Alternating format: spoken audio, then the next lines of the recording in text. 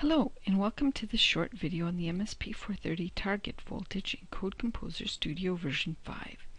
We can set the MSP430 target voltage if we right-click on our project, Properties, Debug, MSP430 Properties, and here we see the target voltage. This is the voltage that will be applied to the USB FET typically used to program the MSP430 and its evaluation boards.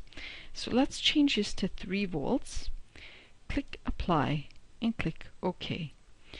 There's also in Code Composer Studio a window available to show the target voltage, and we can see this in debug mode.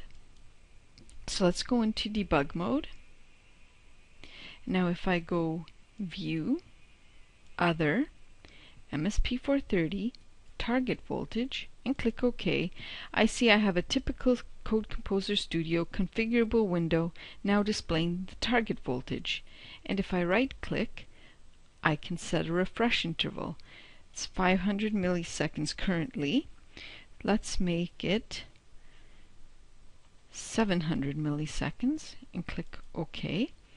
And we can see it's the 3 volts that we've set.